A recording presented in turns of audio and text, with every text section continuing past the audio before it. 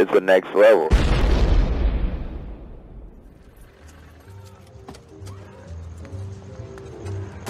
Jesus, Carl. What a mess. Ugh. Sissy mad at me? I wouldn't exactly say she's happy. She tell you that, or you just speculate?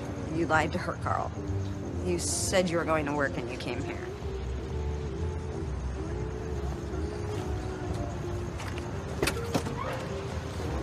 Okay, get inside. She still love me.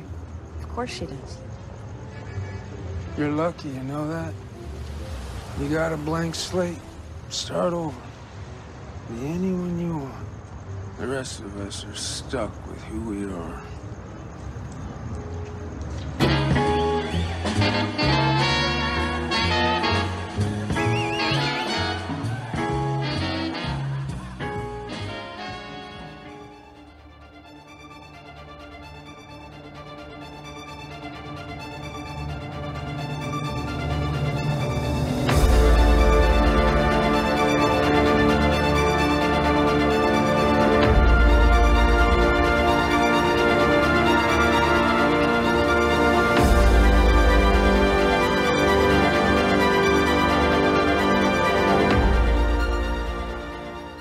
Hey panelers, welcome to the show. I'm Mark. And I'm Steve. And this week we're not just covering episode 2, but episode 3 of the Umbrella Academy season 2. So unfortunately, I encountered Hurricane Isaias on my side because I live in New York and I'm kind of like by the water area, I guess. And yeah, I was out of power since like Tuesday to like Friday afternoon. So I was MIA, which was funny too because with the generator for a day and a half, I was able to actually watch season 2, episode 2 and 3. Nice. And get my notes. So we figured, all right, since this is a little late, might as well do 2 and 3 together. Absolutely. So, and the first one we're going to start off with is Umbrella Academy Season 2, Episode 2, The Frankel Footage. And the synopsis for that particular episode is, an incident at the bar leads Luther to Vanya. Five finds an unsettling surprise in the film Hazel Left Behind. The cops come after Allison's husband. Yeah, it's interesting that these maybe it's because Netflix drops the whole season. This particular synopsis is really, there's a lot of spoilers in there. I mean, like the fact that it reveals that Luther finds Vanya. It reveals that Hazel dropped something in Five's pocket, which I did hear another podcast say they did notice that in episode 1. They saw him drop something in his pocket, but they couldn't tell what it was, or it wasn't revealed, there in episode 1. I didn't notice it, but yeah, and the whole thing about the cops coming after Allison, it's an interesting, very spoiler-full synopsis that one was. Yeah. I'm speaking like Yoda. So with that, we should get on to our top 5s. Absolutely. Can we go home now? Why'd you start first? Sure. I think we got very similar top 5s, but I love that we got kind of a little bit of the handler's backstory here, and we see what happened to her after Hazel shot her. We all thought that she was dead. That's what I thought. I just assumed, okay, we're not going to see Kate Walsh ever again. But then, of course, she pops back up, and it was interesting that she thinks she's going to be back on top. She walks in, she throws her coat out there and nobody grabs it for her. She goes to her office and she opens it up and there's this fishbowl behind the desk, and she finds out that she's been downgraded to basically the position that she was giving Five. In fact, give her Five's desk, and his nameplate is still there. And I love that little throw she does of the nameplate. It nicks that guy Herb's ear, and sticks in the chalkboard there. But yeah, I will say I was pleasantly pleased to see the return of the handler. Yeah, definitely. That is my number 5 as well. And, her demotion in the company and then being replaced by a fishbowl-headed person, too. Yeah, sentient fish. That's, yeah. Yeah, which reminds me of one of the characters in Hellboy 2. And I'm forgetting the character's name, but he was like a puff of smoke in that one. He had a bullhead, but he had a smoke and everything, and that was his whole gimmick. And then, like, obviously, in her being her superior, and a lot of I don't know if you know this, Steve, but for the listeners out there, apparently, Herb played Pogo. Yes, that's what I saw that in the trivia. He did the motion capture for Pogo in the first season. That actor that played her.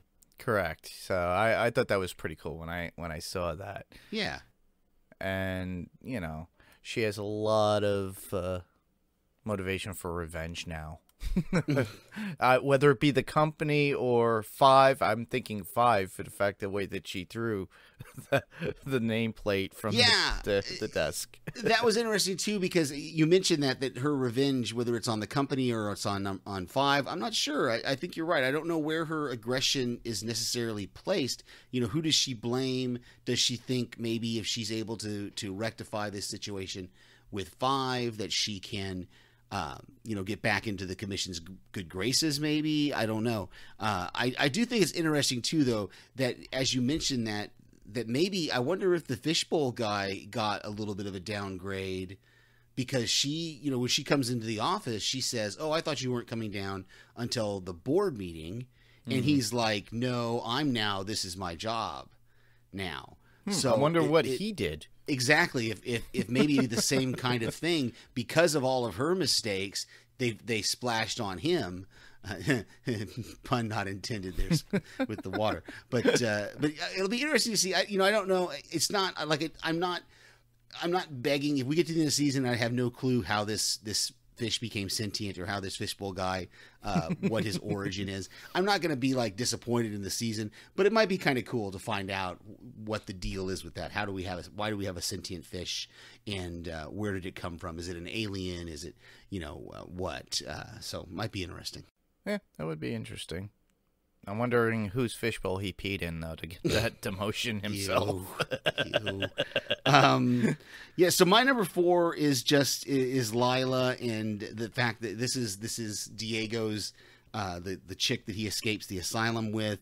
And, she's got these skills. She's not just fighting. She's able to hotwire a car. She seems very capable. She seems to be handling this whole killers coming after him pretty well, without really batting an eyelash. And I love that her and Diego's conversation in the car, where she says, you're a book that's written for a dumb child, and something like that. But then, Five finds them. He zaps into the back seat of the car. Yep. And I'm not really sure how he figured out where they were. The only thing I can figure is that the writers, producers, whatever, they want us to kind of think that, maybe Five, he knew that Diego wanted to go after Oswald, so maybe he went to Oswald's house and Diego wasn't there, so then he went to the book depository and he saw them in the car, and that's why he was able to pop into the car. But it just seemed a little coincidental that he was able to find them so quick. And then, of course, that scene between Lila and Diego in the closet there, where she's just kind of breaking down and he's trying to encourage her and lift her back up again. It was really, it's good to go from, we have this really hilarious scene, and then we switch to more of a dramatic kind of scene that does have some funny undertones in it, but it is really more of a dramatic scene. Yeah, definitely. I have to laugh the fact that, that would be my number 4 too. It's funny how ours sync up, and I think I threw my notes in like a week ago. Yeah, and I tried not to look too closely at them, so yeah, I was trying. I always go with the idea of like, I'm just gonna drop them in my section, and that would be it. Exactly. But it's pretty funny how they just happen to be this similar. But yeah, she's so interesting, this chick Lila. She is really crazy in my mind. She's Fruity Loops, but she's Indian and has a British accent. Well, you got to remember, by the India was a British held province until like the 50s, or maybe even later than that. So there's a lot of British people in India. So I think that there's a lot of I think people may need to have more of a British accent just because of the influence that the UK had on that country for so long. Yeah, and also the fact that she's in America, though, that's very odd, you know? Yeah. Well, and because we've already watched episode 3, we do know that there's more to her than that, but we'll discuss that when we get to that. Yeah. Right. Yeah, and I found in this episode, though, she's very manipulative. You know, that was the first thing, and I'm like, this is making me very curious about this character. Do I trust her? I like her because she's so quirky and wacky, but I think Diego found someone that he really likes, sort of, you know? Yeah, they click. They do. Sure. They do click. So that brings us to my number 3 here. Okay, maybe I just completely missed it in the last season. Did Klaus have those tattoos, the hello, goodbye tattoos in season 1? And I just recall in season 1. He must have, though, because I can't. He everything that I've seen picture wise for season 1, he has them. But I don't recall them when I was watching it. Right. Okay. I didn't pay attention, I guess. So he probably. I remember when the EMT is in the first episode of season 1, or whichever episode it is that the EMT brings him back to life. I remember seeing something on his hand, but I don't think we could actually read them very well. Exactly. So maybe that's why we're both kind of blanking on it. But he must have had them because Allison, as soon as she saw them on the other guy, she's like, "Where did you get these?" And if she hasn't seen, so he obviously had them before they traveled back in time. I thought that was really cool. The whole TLC lyric that's also in the other guys, the movie, you know, and the whole coincidence of him meeting Allison's husband there in prison, and then I love the fact that he gets released, and they said they got a call from the governor, and he says, "Well, I don't know the governor, but I know some of his wealthiest benefactors." And so I love, and I again, because we watched episode 3, this is kind of a redundant statement, but I do hope we get a little bit of this guy's backstory and we are going to get his backstory, or a little bit of his backstory at least, in episode 3. We find out why he has all this money. Yes. Yeah. And don't go chasing waterfalls, everybody. Yeah, exactly. And then I love the fact that he there at the end we see him break into his own mansion, with the rock, and Ben's sitting on the couch, and Ben's like, the key's under the mat, but that the key was under the mat. Yeah, and Ben's always there. So, yeah. He's always his conscience. He tries to be the good conscience for Klaus, but Klaus always just ignores it. Yeah, exactly. And my number 3 would be Klaus is meeting Allison's husband, Ray, within the jail. What a coincidence that was. And they play off one another pretty well. And Klaus really digs him. Yeah. To go to a 60s term. And he likes him. And Allison finds out that Klaus is a quote-unquote prophet of his own cult. Yeah. One of the newly found followers within the prison. So, yeah. Yeah, that was a whole cool scene where she sees that guy's tattoos, and then she's talking to him, through the bars there, and she basically finds out that Klaus is alive, and now she's going to go looking for him. So, yeah. So my number 2 is just that whole fight between Diego and Reginald Hargreaves, and the fact that we get to see Pogo as a little baby monkey or chimpanzee, I guess, but kind of dangerous at the same time. Yep. I love that whole Matrix move where Reginald dodged Diego's knife, and then even though it bounced off the girder behind him, it sticks into another girder, so he almost dodged it twice, kind of. So I thought that was really cool. And then that fight was even though it was dark and I had to back it up a bunch of times to look at things, and it was just well choreographed. I think that was one of the best fight scenes of the show that we've ever had. So I don't know what they did in season 2 to kind of step it up, but that fight scene was really, really good. Yeah, I agree. I enjoyed it. But the fact that, he got into a fight with his own father. At this point, adoptive father at that, but and on top of that, at the end, he got stabbed. Right. Well, yeah. But and the fact that we got, and I really enjoyed the fact that we got to see Pogo, an early version. So my hopes of seeing a history of Pogo Yeah, and even though we didn't hear him speak, I didn't notice on the first watch, but on the second watch, I noticed that when Diego walked in there was a chalkboard with a written pogo, and it looked like it had been written, like the chalkboard was like setting on the ground, and it looked like a child's kind of writing way of writing. So I think that was the chimpanzee, we're supposed to assume, that was the chimpanzee writing his name on the chalkboard. So I thought that was really cool. Which kind of adds up, too, because if you think about it, this is in the 60s. Yeah. And the fact that Pogo was like a baby at that point.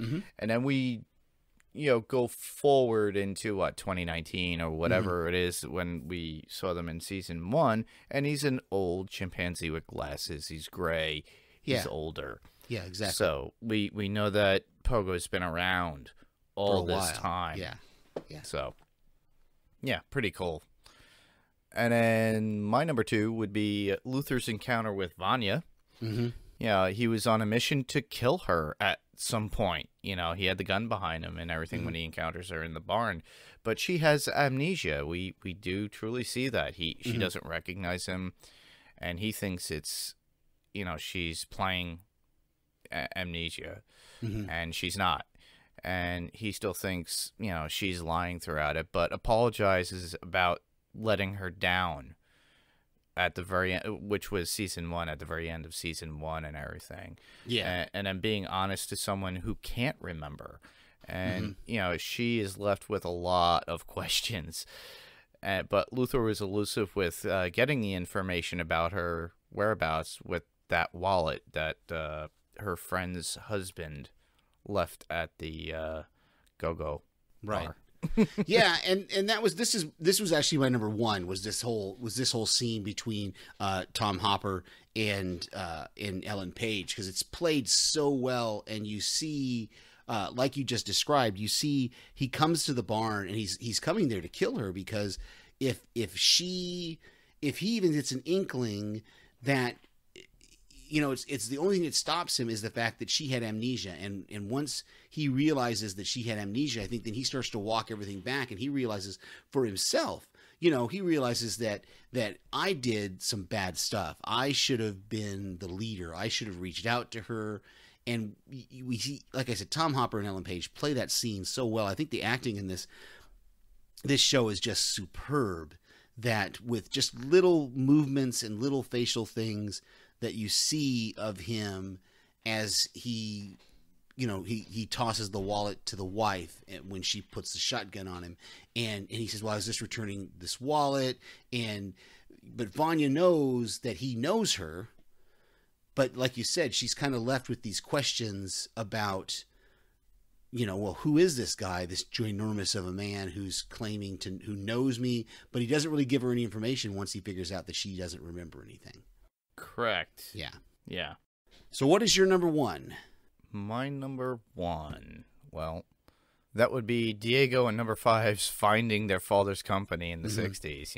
It looked more like a front to number 5 at one point, like a front, which it plainly looks like with all the dust, because nobody's apparently been there. And Hargreaves has a lot of secrets. Number 5 wants to expose them, and Hargreaves is seen walking around the building, but we find a young Pogo, which we just spoke about, and then we find Hargreaves stab Diego, like I mentioned, in the middle of the night. Hargreaves had really stealth moves, which you brought up, looked like the Matrix. Yeah. And the song "I'm a Man, Yes I Am" by, and I'm not sure who, the Spencer Davis Group. Oh, that was Steve Winwood's power group. Wow. Back in the 60s or whatever that was.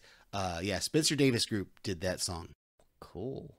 And, Hargreaves walks away holding young Pogo's hand as they walk away when that song is going on. And, that's another one of those things that I don't know if we're going to get any more information about what he was doing in that kind of building, because it looked like he was making some sort of videos, maybe nuclear Holocaust type, ways to survive a nuclear Holocaust kind of video or something like that, or just training Pogo. I don't know, because we've got movie cameras, we've got mannequins, we've got all sorts of weird things in there that is not Umbrella making stuff. So yeah. So we've got a few notes here. Trying to see what have we not discussed. Vanya's amnesia apparently is real. I thought that was cool when the cop's eyes, and I didn't notice that in season 1 when she would use her rumor power, but the cop's eyes kind of got this white kind of glow across them, like a special effect kind of thing. I thought that was really, really cool. And I'm a little, now I don't think this is necessarily a goof, because I know that developing still color prints involves a lot of very specific chemicals and temperatures, and there's a lot, like, it's not just black and white like when you're developing black and white film. Yeah. And I can't imagine, I'm really surprised that Elliot was able to get that color movie with sound kind of developed or whatever. Maybe they don't have to develop it. I guess maybe those handheld projectors, all you basically got to do is put it on a reel-to-reel and put it out there, because it was just a movie, right? So maybe that's all it was. It was pretty much just a movie. Yeah. And from what I remember as a kid, because you used to have those 8mm with the reel-to-reel, those you didn't really have to develop too much. Yeah, and that leaves this with the next question of, then what did he have to do with it? Wouldn't you just take it out of the, unless you have to convert it from the 8mm to a different type of reel? I don't know. Probably. He probably didn't have the projector to use it with. Yeah, that's maybe. why they needed it. But he's talking about emulsion and paper and stuff that he's got to go get from a film, and I'm like, it's a movie. It's not, you're not doing prints from it. So that whole scene was a little bit confusing. Well, didn't they use slides at one point to show that it was Hargreaves on? No, he backed the, it was a projector. It was a movie projector. He backed it up. He backed it up so that they could kind of zoom in. That was their way of zooming in, is he backed it up. And so it just a little, I just suspended my disbelief a little bit for that. Yeah. But I'm okay with it. Let's move on. And then these new commission guys, they're just crazy. This whole knife throwing thing. And I was listening to another podcast that they said this was a normal thing in their childhood, that you throw a knife at another person's feet to see who flinches, or this. I don't understand this practice. Me neither. If you're going to point a deadly weapon at me, you better be ready to use it, brother, because, don't do it. Oh, definitely. So, but it just, it's a very strange kind of, these guys are just strange. The one guy's standing there in his tighty whities. They got the decapitated head in the freezer. Of all things, that is kind of gruesome. What did they do with the rest of the body? Why keep the head if you disposed of the rest? I don't understand. Maybe it's a trophy. Who knows? I don't know. Weird stuff. Those are strange. They look albino-ish. They have the really pale skin, whitish kind of, or extremely blonde hair and light eyes. So yeah. The few that I have, I went over it already with AJ. Well, that's an interesting character with the fishbowl head. It just reminded me of the second Hellboy, which had Johann Kraus. That's the name of that character that I was referencing. Okay. And he was the smoke eye with the fishbowl kind of head. Apparently, AJ is more effective than the handler, and I'm curious as to what the 743 incident was. Yeah, and I know you've already watched ahead, but I glanced through the titles, and I know there is a title of an episode. Yes, that's 743 incident. So we're. But I can't remember. We know my memory sucks. So right. So I think we're going to get that story at some point in the season. We are going to get that story with the 7. She also mentioned the. And I said it in a voicemail that I sent to another podcast, the San Mateo incident, or the something where she got the steel plate in her head. So, yeah, I don't know if we're gonna hear that story or not. Yeah, and then you already talked about number 5 not realizing that he had something in his pocket, and it's a Kodak video of all things. He accidentally rips his uniform jacket pocket to reveal that, and that's how he found it, and that was right, I believe, at the bar. Yeah. And then Luther sees Vanya, but she doesn't say anything to him at the go-go. Right. Remember, she gets in the car. She sees him, looks at, because she doesn't know him. Right. Right. So that was pretty interesting, but that was pretty much a setup to, pretty much show us that, yes, she does have amnesia. And Allison stops herself mid-manipulation with her powers with the police when they invade her home. Well, her husband actually told her to stop talking. Yes. So, because he brings that up in the next episode, what she was going to do in that. Correct. So, and then the next thing I have would be Elliot seems to have a lot of stuff. A 60s conspiracy theorist at its purest. He has a dark room and a bunch of other stuff. He has a police scanner. Yeah. Who had a police scanner in the 60s, Yeah, exactly. And number 5 has Elliot develop the film of the clips that Hazel snuck in his pocket after he rubs the date off the box. Yeah, but even though they said it in the video, though, which obviously he doesn't know that when he gives the guy the video, he doesn't know that somebody's going to say it's November 22nd, 1963. Yeah. But, that's how the guy figured out that there was something weird going on, because he realized that video was from the future, or at least was pretending to be from the future or something like that. Yeah, and then that leads into, Elliot's realization in number 5 in Diego after he confronts them after watching the video and all that cool stuff. Yeah. We already talked about the crazy albino assassins. And Carl's wife being sensual with Vanya and noticing the calluses on Vanya's fingertips, asking where she got them. Now, go ahead. I'll let you finish your thought on this, because I've got... No, it's very interesting because it kind of confirms her amnesia, and the calluses come from her playing, what was it, the violin? Yeah, the violin, right. So that comes from that, but she doesn't pick up an instrument or anything, but she is attracted to music, which she does with I think Harlan a lot. So yeah,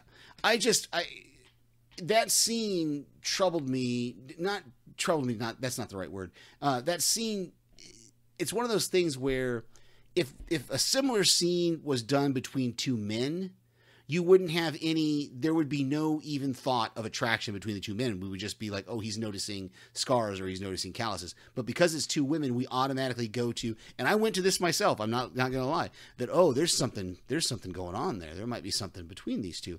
And I just think it's unfortunate that in this day and age, we jump right to that. I'm not saying that it bothers me that that's one of the things that we jump to. Yeah, they could have alluded it differently, I think. Yeah, but it's one of those things that it's interesting to me, the way TV has changed and the world has changed and society has changed. So yeah, just a thought.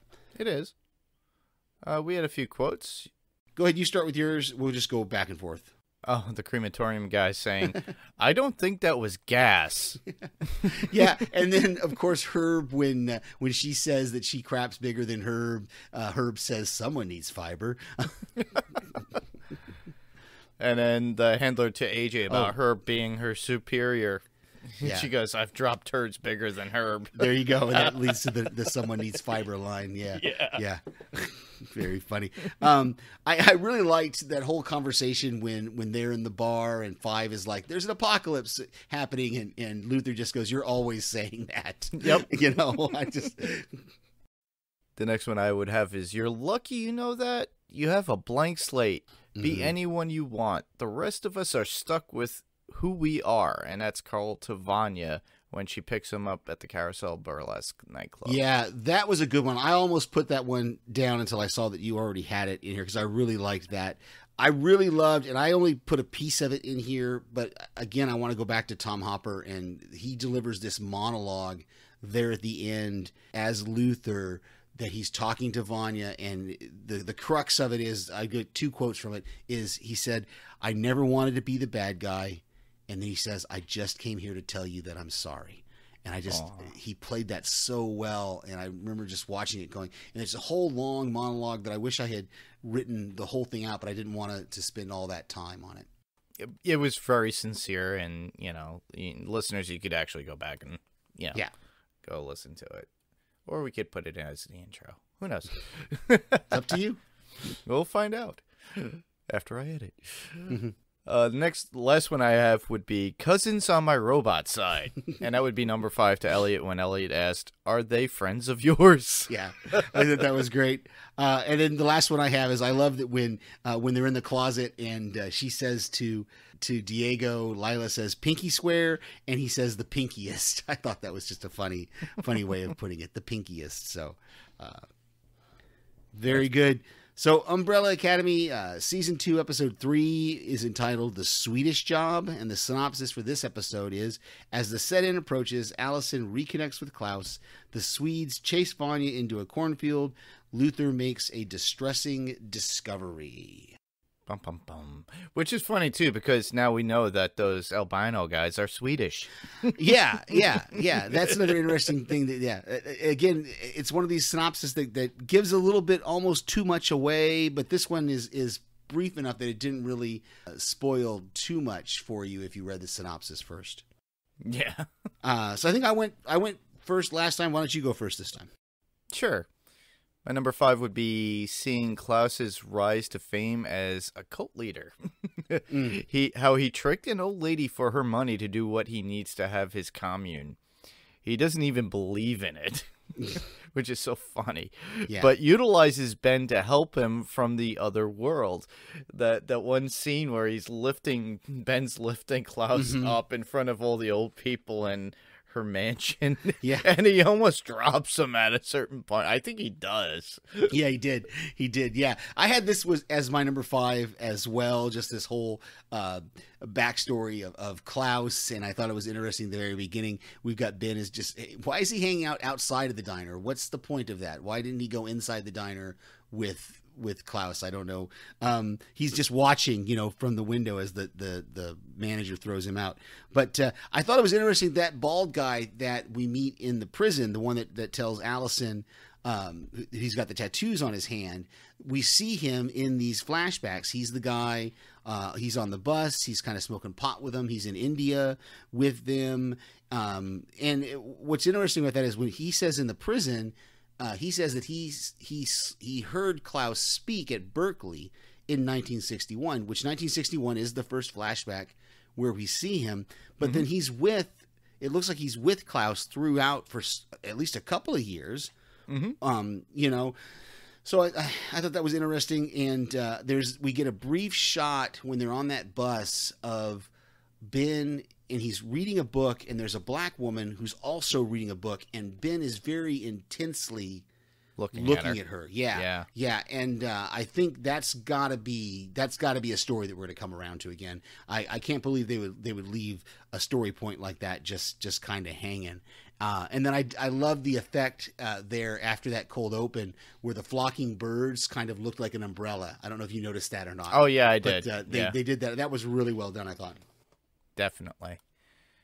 My number 4 would be the fact that when Five meets up with Vanya in the cornfields area, that he knows that she has amnesia and that she has her powers, but she doesn't know how to use them. Five's way of getting everyone back together slowly within this episode, it's weird. Yeah, I don't think he knew that she had amnesia. I think he just figured it out from what she was saying to him. Because I think you're right. Yeah, the way she said a couple of things at the very beginning there, he's like, "Okay, what do you remember?" And then she told him, "Well, I fell into this alleyway, and then I got hit by a car." And so, what's interesting though about that meeting, and I have this as my number 4 as well, is just the fact that Vanya ran away. Where was she going? Was she going to find Luther? Maybe. I'm not sure where she was going when she left the house with the station wagon, and then she encounters the Swedish guys. But there's a moment there, and because I'll expand upon this since we have a very similar number 4, is where did all this equipment come from that Five had Elliot? Elliot says, "We got one. Here's an instant that all this equipment you had me go get has indicated there's been this whatever atmospheric thing has happened with sound waves." And that's how Five knows where Vanya is, or at least where Vanya was. Okay, because he sees. But my problem is the timeline is very tight. I mean, it's like November, within 3 years. No, days. We're days, sir. Remember, 5 went back to November 15th. and it's been 2 or 3 days now. Oh, yeah, and right. the world's going to end on November 25th. There's a 10. This whole season is going to cover about 10 days. Now with time travel, it could be a lot more. But my problem is that Elliot said he was going to need 5 or 6 hours to get that film developed, but yet he was able to gather all his equipment. They got it set up and to where it could find Vanya within. It had to be a day, right? Because they're not going to lose another. It's just the timeline. I'm trying not to. I'm trying to suspend my disbelief right here because they have created this though. They have created this very tight timeline window, this 10-day window, to where we know in episode 1, I believe it was November 25th. I'd have to go back to my notes. November 25th, which would be 3 days after JFK's when JFK was supposed to be assassinated, when the world's going to end, and 5 went back to November 15th. So this whole season's got a 10-day window to have a lot of things happen.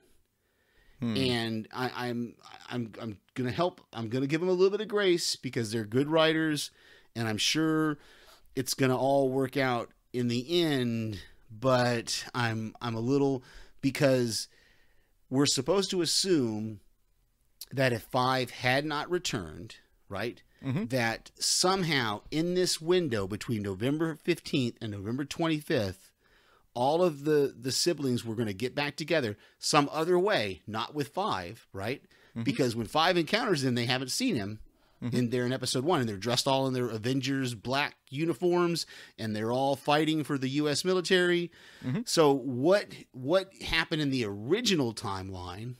I would love to see that. Yeah, that got them to that place in this 10-day window. Correct. You know, because I'm still so, and maybe I'm overthinking it. You know, listeners, if you've got another idea, or if I'm, like I said, if I'm being stupid and overthinking it, then let me know. But I really think the timeline is way too tight for what they're trying to accomplish here. So well, we could always suspend our disbelief and think that 5 jumped even again from one time to another to say, hey, we need to get this. Oh, yeah, okay. Yeah, I was thinking that they're going to do the Bill and Ted's thing. Where we'll just go back. Remember to do this. Yeah, remember to do this. Well, put I must the have garbage can up there and over the jail. Yeah, I must have remembered to do it because it's there. Yeah, no, we'll see. If they try to pull some of that Bill and Ted stuff on me, I might have to not like it. But no, I'm sure it's going to work out. They've created for themselves a very tight timeline here. It is, and I do agree with you. The way you brought it and the way you worded it, yeah, it does. You just have to, my feeling is the thing that attracted me to the show for the most part were the characters. The writing, you know, like other shows that we watch, like Fear the Walking Dead, it goes a little bit crazy and you have to suspend your disbelief hugely. Right. But with this, I think that, you know, we could give it some leeway. Yeah. I think they'll be able to write it out in some respect. And, you know, there's always going to be some crazy fan on Reddit that's going to be posting. It's like, oh, but if you look at this and I've calculated it to the point of one day, but then these hours, you know, you can have somebody that's always going to be like that, but you know, sometimes you got to let it go. I'm good with it. I'm not. It's not gonna. I'm gonna move on. I can move past it. I'm wondering if they, you know, did they ever do that with Lost? I'm still watching Lost, so I don't remember. I don't remember clearly. But yeah, Lost was always, there was always an issue of timeline with Lost because, you know, the first season of Lost covers like 45 days. And then the second season covers maybe, if I remember correctly, the second season only covers like 2 or 3 weeks, maybe a month. And then we get to season 3, and season 3 is, again, it's another, like only like 3 or 4 weeks is covered in the entire season, which that's why they had the same issue with Walt, with the actor that played Walt, that The Walking Dead had with the actor that played Carl, is that he kept getting too old for it. And so the way Lost, they just wrote the character out. And with Walking Dead, they just didn't address it until 10 years later or whatever it was when they killed him off. You know, you had this kid that's supposed to be 10 years old, and he's 16, 17, 18 years old, and his character is supposed to be 12. It's not going to work. But no, Lost. The problem, that was one of the problems that Lost kind of ran into, I think, was they had these seasons. They had a whole season that covered a very short period of time. Yeah, and did they ever go back? Is the question. Did they have to go back to like certain time areas or no? Because I only watched the first season. Not within the timeline of the show. There's one season where they go back to the 70s, the 1970s. There's a season where they do, which I think it's toward the end, the last season or so, where they do what they call, I think they called it a sideways flash, because they created a timeline where the plane didn't crash. And so, yeah, I have to, it's been a while since I rewatched it, and I'm slowly rewatching it now with the We Have to Go Back Lost Revisited podcast, joint podcast of House Podcastica and the Next Level Podcast Network. Put a little plug in there for that. But where were we at? Are we at my number 3? Your number 3. Go ahead then. My number 3 would be Allison's fortitude to do the sit-in without Ray. Mm-hmm. She's very strong-willed. Even without using her powers, mm-hmm. she's able to do these things. She has more of a confidence than she did before, whereas in the first season, she had a lot of doubt. She was always on edge. She didn't want to do anything wrong because of her daughter at that point, and now she's feeling kind of independent. And then she has Ray on her side, and I really like the development of that character. Yeah, no, I love that you bring this up, because when she has that whole conversation with Klaus, and I think this is a little bit of my number 3, because some of the Hargreaves family stuff is what I had all in my number 3, so I'm going to jump in here with that, is when she has that conversation with Klaus, you can really tell that year of not being able to speak really developed her character, because she couldn't use her power for a year. And then it's kind of like one of those things like when you talk to people who they stop drinking coffee, or they stop, or they say they're going to stop for just a short period of time of doing something. But then when they get to the end of that time, they realize, oh, I didn't really need that thing, so I'm not ever going to go back to it. And they end up never. And I think that's what happened with Allison, is she couldn't speak for a year after that injury. And when she came back, she realized, when she was able to speak, she realized, I don't need my power. I can actually accomplish things and do things. And that's what she tells Klaus when he says something like, well, did you rumor that? Why didn't you, she says that her husband got arrested. Yep. And he says, well, why didn't you rumor them? And she says, I haven't used my powers ever since that injury. And I'm very proud of myself that I got where I am today, not without using my powers. And so you can tell that she was very proud of that. And correct. So that's why it hurts so much there at the end when she uses her power and her husband runs away, and it's just so heartbreaking to see that scene.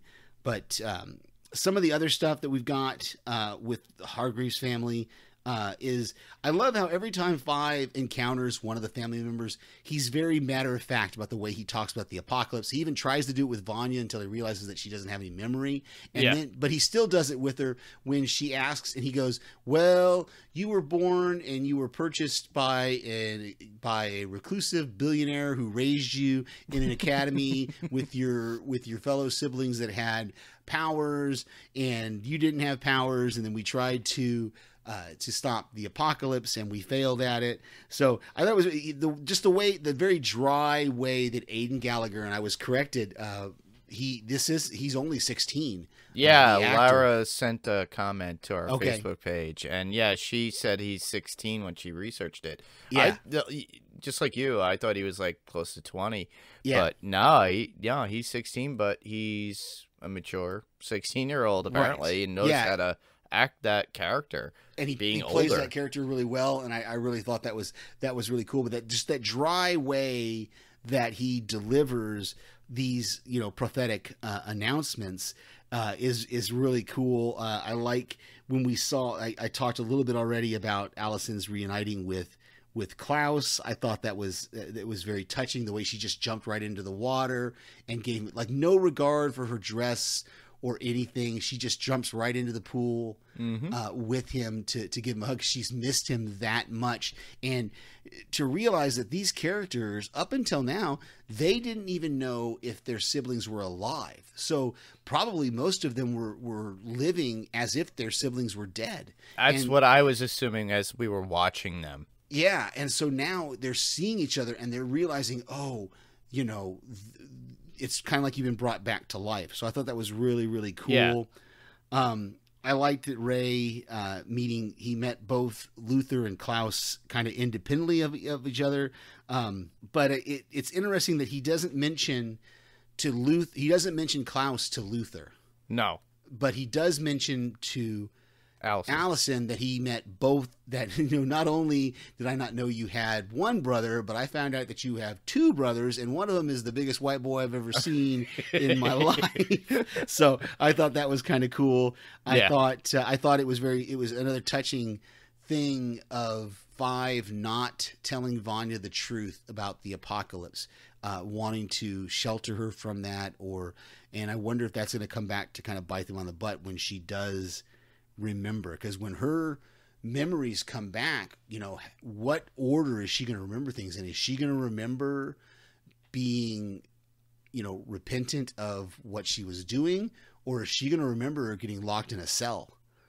You know, is she going to remember killing Pogo, and is it going to be that she's going to remember killing Pogo because Pogo knew that her powers had been stifled? Or, you know, is she gonna, what part of her is going to be awakened by her memories? Is it going to be the resentful side, or is it going to be the repentant side? And that's going to be an interesting story to see play out, of which side of Vanya are we going to get? Or does she even get those back in any respect? Yeah. Is she going to get her memories back at all? Right. Yeah. Right. Maybe she has to go on whatever her brothers and her sister are telling them. Yeah, we'll see. I don't know. I mean, we've only seen her use her powers once besides the first episode. And that was only when she was stressed and it came out. So we haven't even seen her, you know, restored back to her full power. Yeah, that was like in a cornfield, and it looked like something out of like a UFO cornfield thing. Yeah, like a crop circle that she made there. Yeah. And that would lead me to my number 2. Yes, your number 2. And that you've already went over some of it, which would be the fact that Ray meets Klaus and Luther in the same week, you know, and then Luther doesn't take it well. But Klaus embraces it and completely loves it in jail. Yeah. But two different reactions. Yeah, and Luther is like, so he's sitting at the table and he sees the candy. He goes, "Can I have some of these?" And you can see how brokenhearted he is. Yeah. It's like, she got married. He's still in love with her.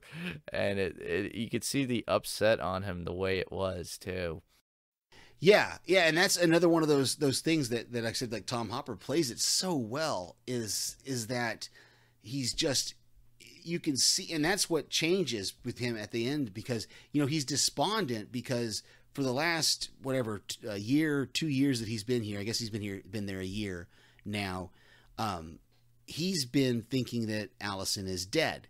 And then suddenly he finds out that she's alive. And so he's elated. He's got this box of chocolates and he's going to see her. And then he's despondent again because he finds out that she's married and she's actually moved on. Whereas he wasn't able to move on after thinking she was dead. He could only assume that, well, she must have moved on thinking that I'm dead.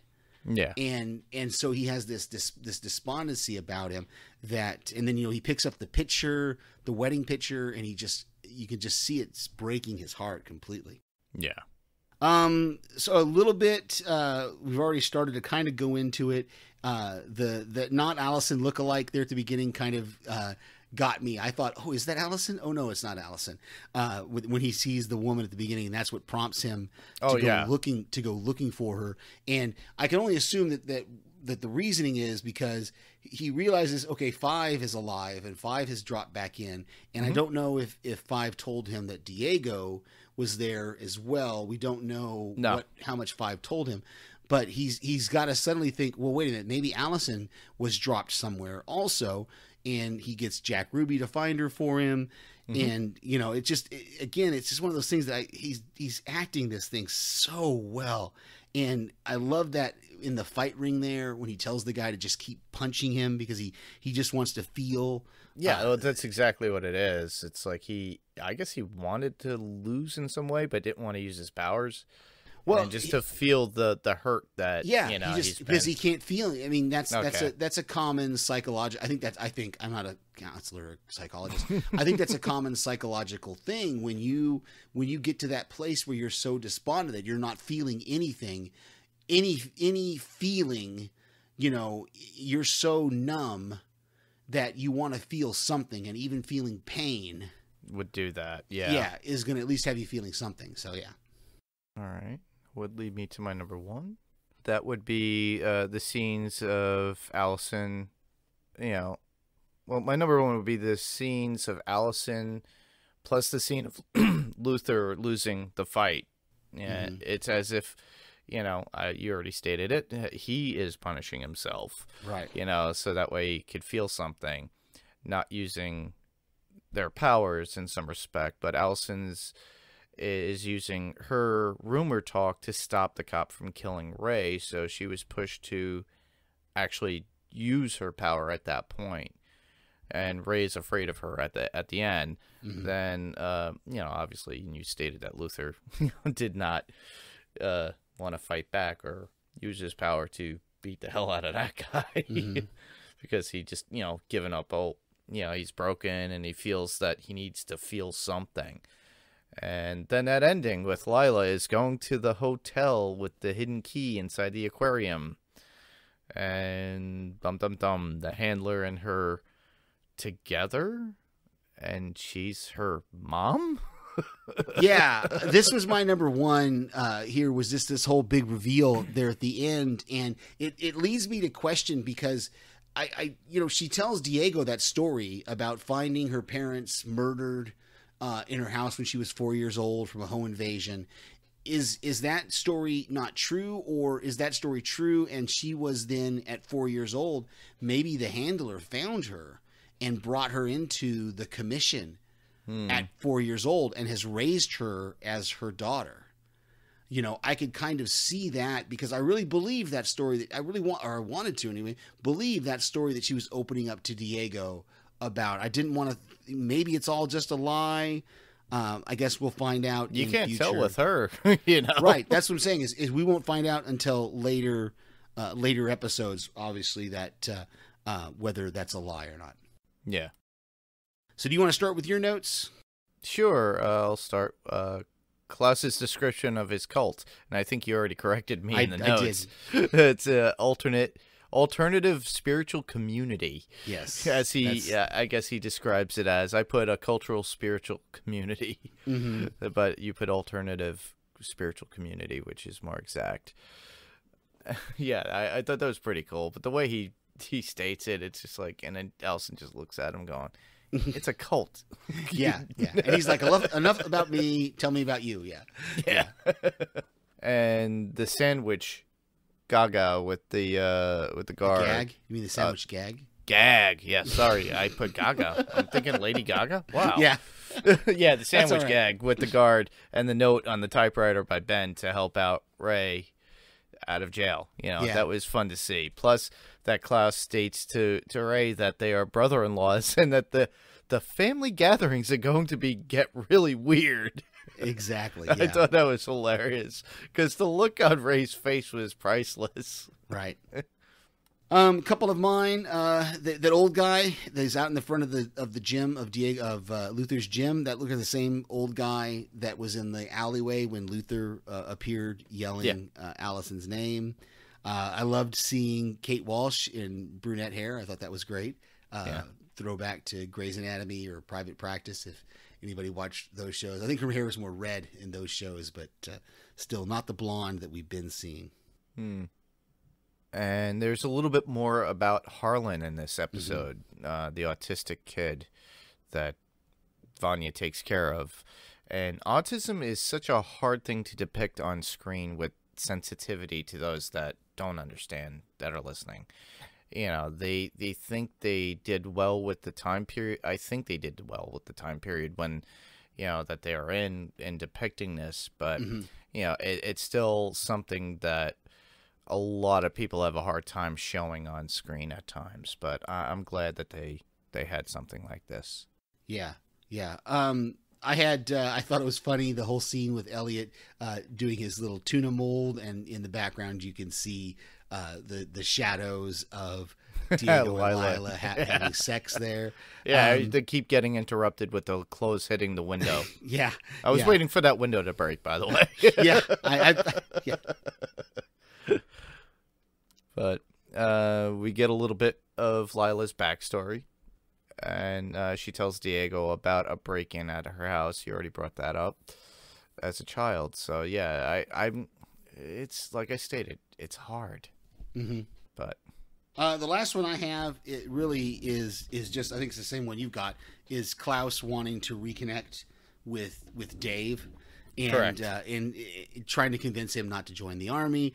But I think it's interesting that if this does happen, I wonder if this is going to open up like a multiverse universe kind of thing, because Klaus's character was extremely, you know, went through a huge change in season 1. Yes. After he met and lost Dave. And he's still suffering, though. He's still got the PTSD. We saw that when the paint machine was going, you know, so it's still there. But what happens if he does convince Dave not to go into the army? How does that change? Is that going to change his history? What's that going to do to him? It changes a lot, I think. And if he does do something like that, it could ruin the whole timeline. Right. And it's just going to depend on, like I said, whether they do the multiverse theory or the Back to the Future one timeline theory, to where you do a change, everything changes around you. You know, so it's going to be interesting to see what happens with that. Well, it's funny, too, because we already know with Endgame, and they played that in that movie with Marvel, with the different timelines and stuff like that. If you change something, blah, blah, blah. But they just recently did that with Agents of S.H.I.E.L.D. within the past 2 seasons, I believe. And they said that the way they kind of explained it was you could throw a few sticks here and there, which changes, and the ripples of the tides would be the changes that you've made within the timeline. The only time that it would make such a drastic change would be if you threw, let's say, a ton of like twigs and branches and stuff all at the same time to create a huge wave, which would separate from 2 different timelines itself. Yeah, like I said, it's all going to depend on what they decide to do in this show. It's because every show is going to deal with it differently depending on, you know, like I said, Back to the Future has one. Yeah. Marvel has one. DC has another. They all have different ways that they deal with these kind of things. So it's just going to be interesting to see how, if it happens, if they have to even deal with it at all, the timeline changes. What happens if this nuclear war actually does happen on November 25th? Because then that would change everything that happened after November 25th, 1963. Correct. So, you know, it's going to be interesting. I'm sure, again, this is one of those things we just have to have faith in the writers and the story. Well, I just hope that, you know, we've already seen this family already screw up and create an apocalypse already and then jump back in time. Are they going to do it again? Right. This is the question. We've got this question every episode. So we'll see. So I had a couple of quotes here, or really just one, because we've already talked about one. I really loved this line, and it's kind of long, but I think Kate Walsh just delivered it. And I'm not going to do it justice, but when she comes into the pet shop and she sees the kid tapping on the glass, and he asks her why he shouldn't tap on the glass, she says, "Life is tough enough being so small in a world filled with predators, just waiting for some bigger fish to come along and gobble you up." And of course, then she says something else to him that we don't hear that makes him pee his pants and run out of the store. Yeah. But that's one of those lines that's a lot of words and she's got some very strategic pauses in there. Yeah. And the way she does it, that it delivers the line. It was beautifully delivered, in my opinion, by the actress, and I'm so impressed by what these actors. And then you've already kind of talked about it, but that line from Klaus was, "Family barbecues are about to get really weird." Yeah, I do agree with that. Her inflection, though, was really good. Yeah. In the way she stated that one line. I thought that was good. First one I have would be Lila to Diego as she is using the soldering iron to burn his wounds together. Keep still. This thing is finicky. It's like, really? You're burning him. And then he gets unconscious after a while. And the last one I would have would be Allison asking Klaus how he got the house. And he's like, "Oh, you know, dicks, drugs, debutantes, my holy trinity." Yeah, that was a good line. He is so flamboyant. And I do recommend everybody to check out. There's a bunch of interviews with the actor. He's Irish, and he did another show before this that was pretty popular too. But he's just, I think it's just part of his own personality, because it shows in every interview that I saw with him. So did we have any audio feedback? I checked. We didn't have any. We had one email from Brian, my nephew. Thank you, Brian, so much. And this is what Brian had to say. He says he loved season 1. He binge watched it in like 3 days, and I'm almost all the way through season 2. And it has been fantastic. I also love the music in this series, love the different covers. It reminds me a lot of Guardians of the Galaxy and how they use music so well. Then he had some specific about season 2, episode 1. Also, he said, "I also get the feeling that Vanya is having a bit of chainesia." Love the Community reference there, Brian, with chainesia. Also, she gets dropped off in October 63, and the world ends November 63 as the season goes on, and we see the relationship forming with the farm family. I find it odd that she has been with them less than 2 months, because it makes us feel like she has been there a bit longer, but then she built a quick, deep connection to Leonard, which I think shows her desperation for truly belonging. Keep up the good work, guys. Brian. Thank you so much, Brian. And Thank you. I think this came up on another podcast that I was listening to. They kind of talked about the short period of time that Vanya has bonded with this family. Mm-hmm. And I think the only thing we can really chalk it up to is just the sympathetic nature of the way Ellen Page plays this character. And even the mom, I think it was in this episode, it was either in episode 2 or 3, I can't remember, one of them where she says something to Vanya like, "I wish I had hit you with my car earlier," you know. Back to the Future reference. Yeah. So I think for sure we're meant to just understand that she's just bonded quickly with this family and with this child. And I think that's I don't think that's unheard of, and I wouldn't necessarily I wouldn't knock the story for it, but I think I see the problem. It does seem like it's a little quick for her to have that much closeness with the family, but at the same time we have seen that the father is still trying to get her, you know, he's like, "I put out more missing announcements and stuff, and nobody's answering." It's like he's trying to get rid of her. He's getting a little perturbed. It seems like he's getting a little perturbed to this house guest that has welcomed her stay. Yeah. Yeah. But yeah, keep the feedback coming, guys. Thank you so much. Yeah. And please don't hesitate. Send it whenever you want. We try to upload some sort of thread on our Facebook, so that way you can keep up. If you want to do the next 2, that's fine with us. Email, Facebook, or even the phone. We'll go through that at the very end. We'll continue on with our comic news. I only got one little bit because, like I said, I had no power for almost a week. But Agents of S.H.I.E.L.D. has ended its series run recently, so it's finally ended. Now, mind you, I've kind of lost touch with Agents of S.H.I.E.L.D. I think I watched the first 3 or 4 seasons. And I watched a little bit of the final, and it left us off with Agents of S.W.O.R.D. So it looks like Agents of S.W.O.R.D. will be on Disney Plus in some sort of future, which will be cool. Okay. Absolutely.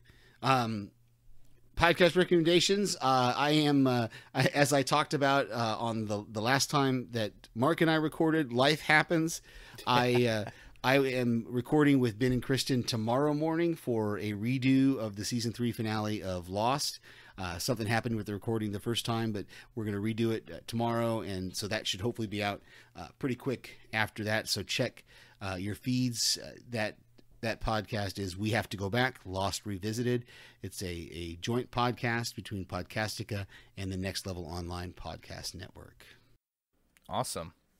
Can't wait to hear that. Yeah, when I heard that some of the audio, I guess, was messed up, and Ben stated that, I was like, oh, man. Yeah, something happened with Zoom, and we've just taken us a couple of weeks to reconnect to get it done, but I just messaged him today, and he's like, oh, yeah, I was going to message you. Are you available tomorrow morning? I was like, yep. Oh, cool. So you might hear him twice this week. Yep. Ladies and gentlemen. So, we'll have this podcast up probably on Monday. So, but the only two that I have, the first one would be Strange Indeed's review of Umbrella Academy Season 2 with Rima and Paik. And that would also go with podcast industries, TV podcast industries, and their coverage of the Umbrella Academy Season 2. And that would be with Derek and his friends as well. And the last one would be Tell 'em Steve Dave, or TESD, with Walt Flanagan, Brian Johnson, and Brian Quinn on the Smodcast Network. So check them out. I've been listening to them for, going on like 8 or 9 years. So check them out. They're pretty cool, and they're pretty fun to listen to. For YouTube recommendations, that would be, we always do this, Michael and Jessica are friends of mine, the Grim Life Collective, with their Up All Night with the Grims live movie watch party. Watched a movie, they link, that is on YouTube, and watch them live and comment as they talk about the movie and other things. Usually it's just casual talk, but they get to the movie every once in a while, but we all have a good time. And watch parties are much like that when I do them too. And the last one would be Decker Shadow with his review of movies. He is quite entertaining when he covers the films. This is the summer of Saw, so he's covering all of the Saw movies. So if you're into gore porn, as I call it, because it's very bloody, those movies, he is currently reviewing all the Saw movies in that franchise. And he's very entertaining regarding it. And you don't have to worry. There's not heavy blood or anything when he posts the video when you watch him. So if you're not into that, but you could watch that. All right. So to submit your feedback to us, of course, we can be heard on any of your podcast player of choice. We're out there on Spotify, Google Play, Apple Podcasts. Again, just search for Panels to Pixels Podcast and you'll find us. Mm-hmm. We also have a webpage, which is panelstopixelspodcast.com.